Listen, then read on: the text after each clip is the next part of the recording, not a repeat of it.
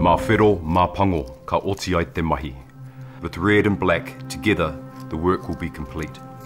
The fibres weaving together tell a story of how we are stronger when we unite. The top of the South is the most ancient and naturally diverse part of New Zealand, home to hundreds of rare and endangered species found nowhere else in the world. It is our home, and it needs our protection, because nature knows no boundaries.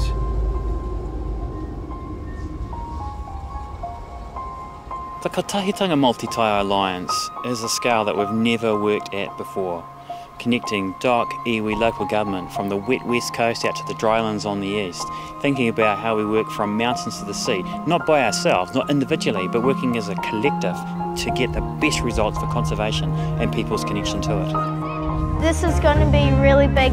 It does feel like we are making a difference. We are aiming to plant 100,000 trees around the Waimea Inlet over the next 3 years. The backing of the Alliance has really allowed us to aim big and seek much bigger pools of funding for this project. The plan is to work collectively to be more efficient and effective, giving communities a platform to work together, and using Kotahitanga mo te taiao as a vehicle to attract other funders and partners. The Alliance will connect people and place, building capacity in people through learning and action, so they can care for te taiao, our natural world.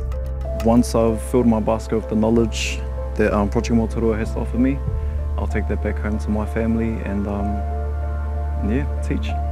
The Alliance will support its members in their mahi, combining skills, expertise and funding, using Kotahitanga to go further together. This awa is important to my tribe and my family, so it's more than just an awa, it's part of us as a people. We would want the river to be clean, support much life, to be an example for the rest of Aotearoa as to what can be done if everyone works together.